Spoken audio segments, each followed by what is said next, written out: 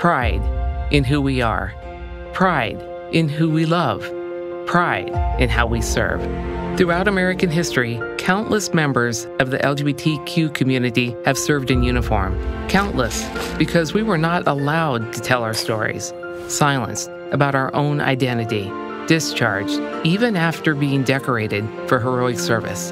From George Washington's chief of staff, a gay man who taught colonial troops how to fight, through generations of warriors, we swore an oath to support and defend the Constitution, even when that Constitution did not protect us. Just over a decade ago, the freedom to serve openly became real. For we are not a nation that says, don't ask, don't tell. We are a nation that says, out of many, we are one.